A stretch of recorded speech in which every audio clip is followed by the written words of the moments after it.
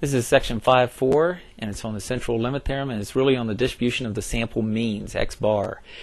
And it says if a sample of 30 or more is taken from a population of any type of distribution that has a mean of mu and a standard deviation sigma, the sample means will have a normal distribution, which means that we can use z-scores with a mean of mu and a standard deviation of sigma over the square root of n. Sigma over the square root of n is also known as the standard error. So with that, we can do problems, and let's go ahead and do this example right here. It says the mean height of American men ages 20 to 29 is 69.2 with a standard deviation of 2.9 inches. It says a random sample of 60 men in this age group are selected, so that means that we have a sample of 30 or more. And it says here, and that's important, this is actually called a large sample when you have a sample of 30 or more, and our sample here is 60. It says find the mean and standard deviation. Find the mean and standard deviation, also known as the standard error, of the sampling distribution. And then it asks you what is the probability that the mean height is greater than 70 inches.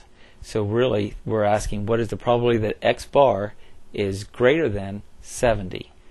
Now, first of all, the mean, down here with the first couple of problems, it says find the mean. Well, the mean is given at 69.2. Find the standard deviation of this distribution. Well, that's the standard error. The standard error is sigma divided by the square root of n. So it's equal to the standard deviation of your sample, 2.9, divided by the square root of your sample size, which is 60. And you would get that answered. Now we can do all of this problem, including the probability part, which we would have to do on the Excel sheet. We can do all of it on the Excel sheet. And the place again where you want to go on the Excel sheet is the Z and T score sheet, the same sheet that we have been on. Okay? So this is working to come up here.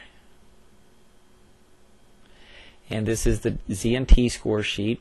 We went over this area and the z-score, inverse z-score, and now here we are to this z-score, which deals with the sample mean, and you use this area when your sample size is greater than or equal to 30.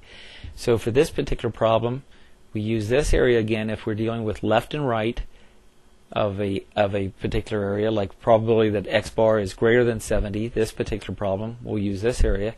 And if it's between two values, we use this area over here. So on this particular problem, we're looking for the probability that the sample mean, that the x bar is greater than 70, so we put 70 in here. The mean, we were told, is 69.2, and the sigma, the standard deviation, was 2.9. And the sample size was 60.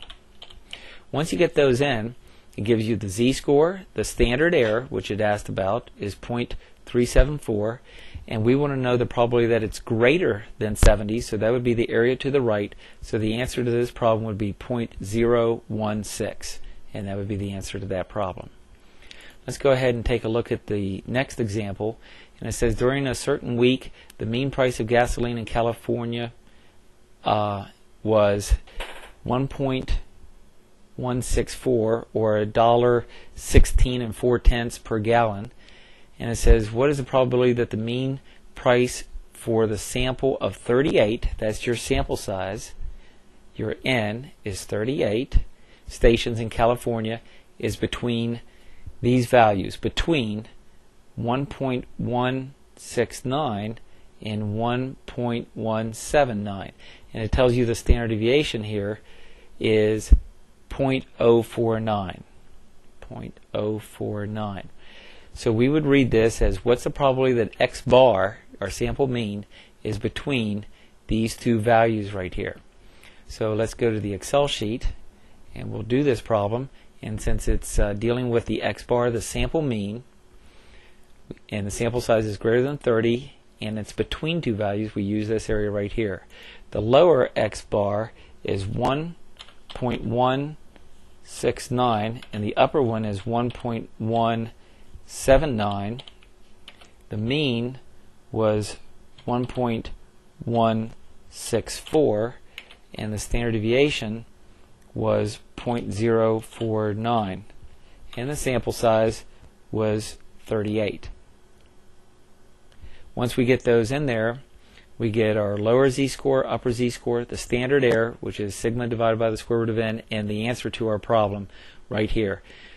23.50 or 23.51% chance that the sample mean or the sample average of those 38 gasoline stations would be between 1.169 and 1.179. There's a 23.51% chance of that. And that will do it for this section.